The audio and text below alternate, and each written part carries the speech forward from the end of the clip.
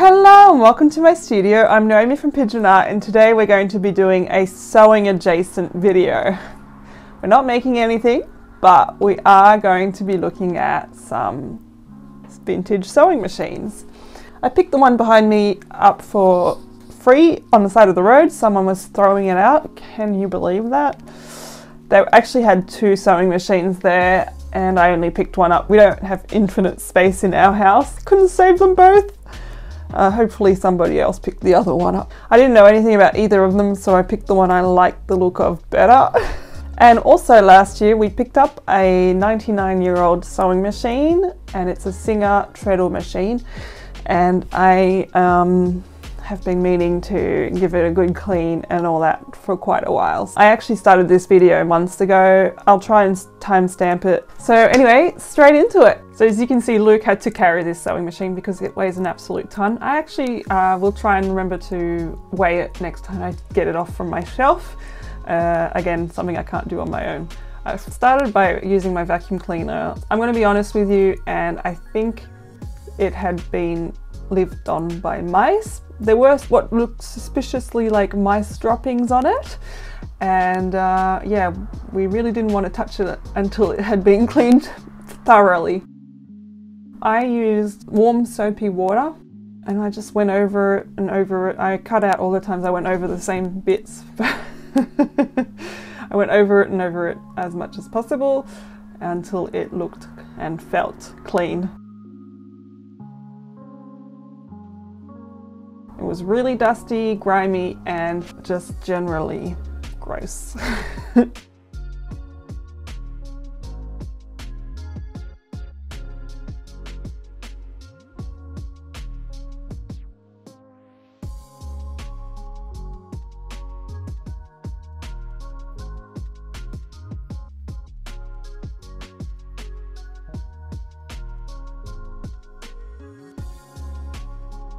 I used the last of our plastic Q-tips to get into the nooks and crannies of it.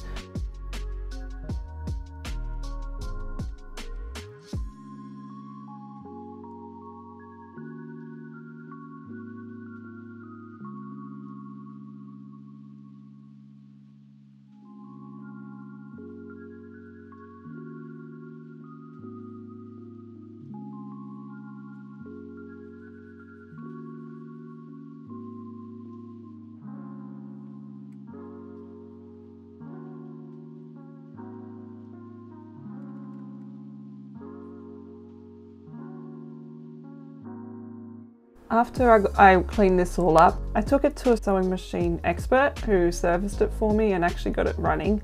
I wasn't personally feeling confident about plugging this in just because some of the electrical cords looked a bit dodgy and I didn't want to blow up our house. It's not ours, we're renters, so it would have been a difficult one to explain to the landlord.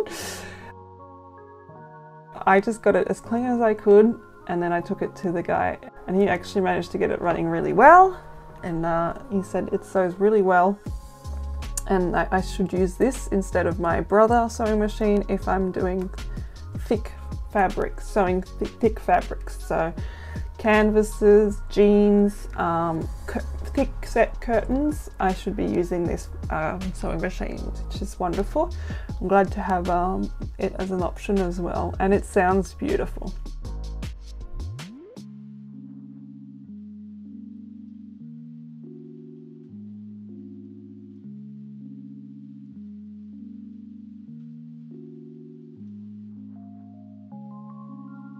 Because it had been so disgusting, we didn't want to play around with it until it had been cleaned. While I was cleaning up, that's when I started playing around with the little knobs to see how it worked and to find out if it would work. Nothing seemed to be seized up, which was a good sign.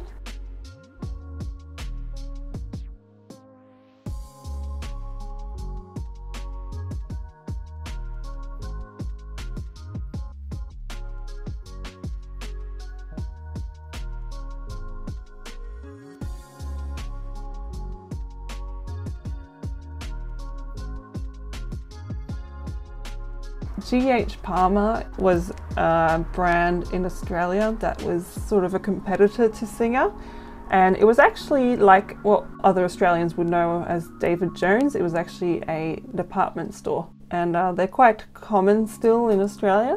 I discovered all this since getting this sewing machine because I had no idea. I didn't know anything about them. All I knew was the Singer brand from the past.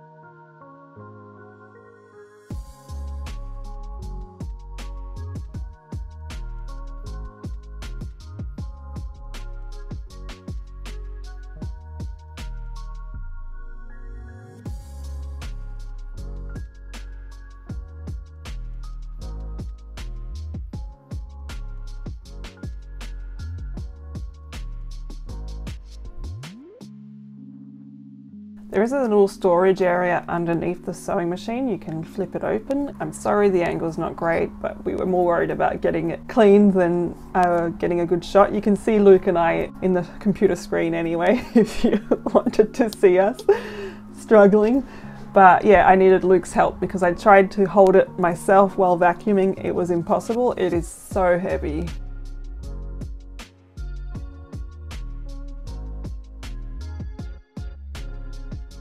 And then I also decided I needed to vacuum underneath it because it was also quite dirty.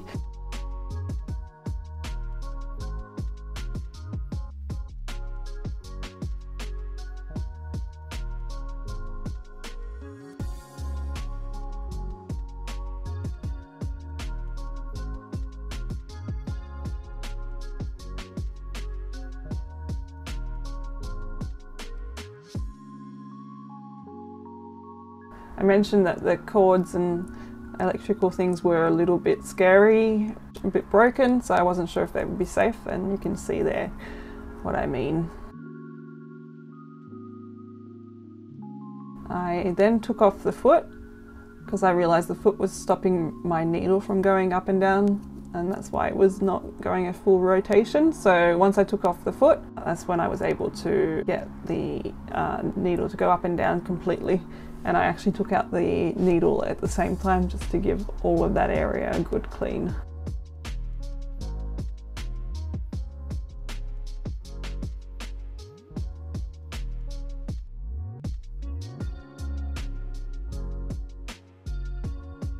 And now you can see it going up and down, no problems.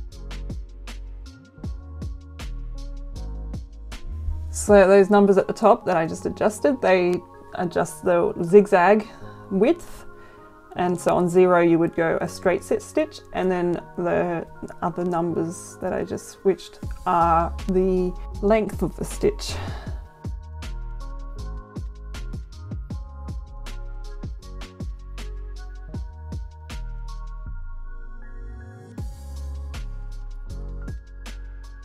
There you go, a nice clean sewing machine.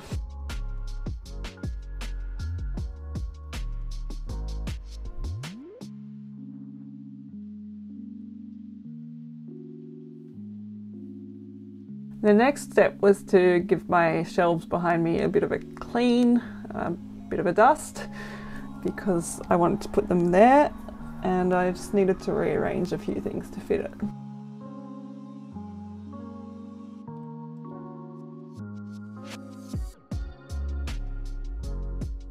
And then I called Luke over to carry it up for me. It's a bit of a pain that I'm going to need to have Luke around if I want to use that sewing machine, but luckily I still have my brother, you know, modern sewing machines. So here's my pride and joy. This is my Singer sewing machine.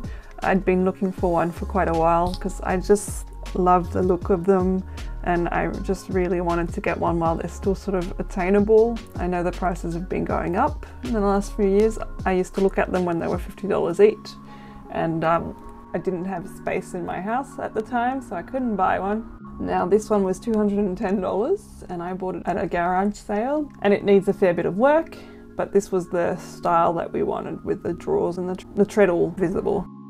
It doesn't work, and I will be eventually taking it to my sewing machine guy. My sewing machine guy used to work for Singer. I am sure if it's possible to get it working again, he could do it. It also needs a fair bit of love on the furniture itself. The veneer is peeling up in places, and actually the finish has sort of, you can't see it really in the video, but the finish has gone funny. I don't know if someone tried to refinish it badly or what in the past, but at this stage I have a feeling this will be a professional job, because I'm a bit worried about stuffing up something so precious. I would love to do it myself, but I'm thinking a furniture restorer will probably be the right person to talk to about this one. That is a one for the future. At this stage, I'm just glad it's in my house. I own it, it's safe, and then when I have a little bit of savings and disposable income and own my own house, that's when I can worry about paying a few more $100s in getting this working beautifully.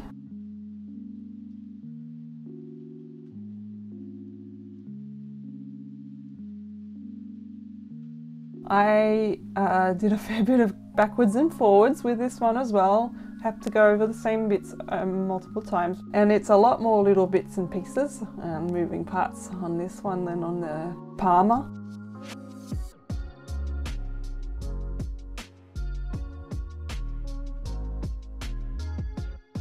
Sorry about the lighting in this room. Unfortunately, this is the darkest room in the house, and I only had one of those little lights.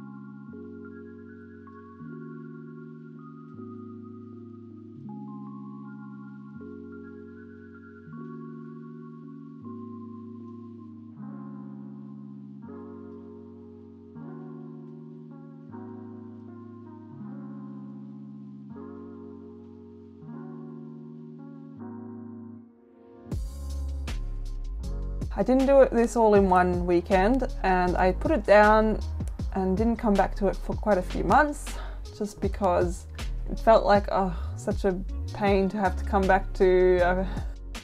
But as it turned out, I'd actually done most of it already, and it was just the metal bits that needed a bit of love.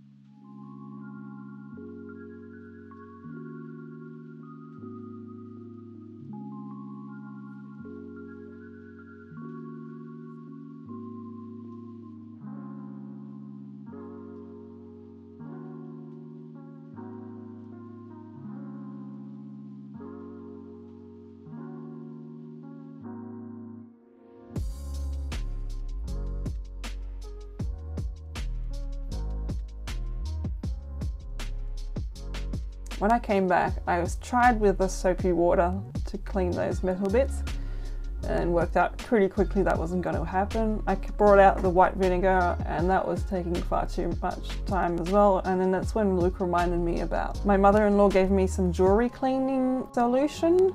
So I grabbed that and that actually worked really well.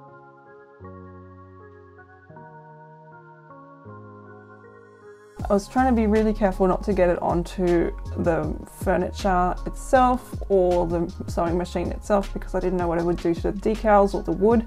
What I did was I would scrub it on with the little brush that comes with the set, leave it for 5 minutes, come back with the soapy water and then wipe that off and give it a polish and then do it again until it sort of came good as much as I could.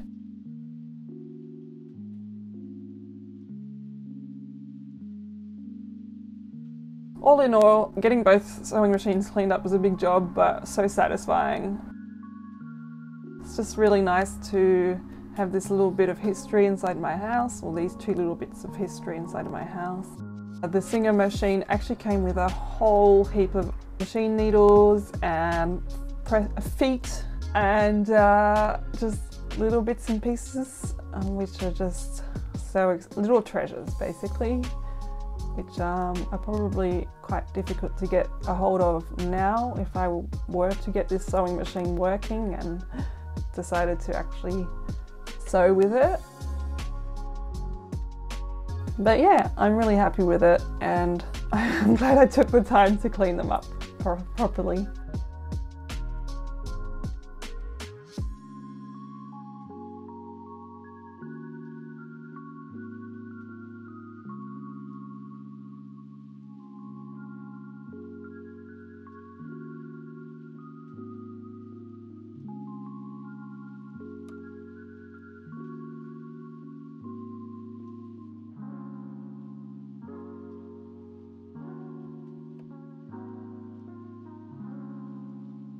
Thank you so much for watching. I hope you enjoyed this video, and if you did, feel free to give it a like. It really helps me out. I upload most Sundays with art, DIY and sewing videos, and I hope to see you then.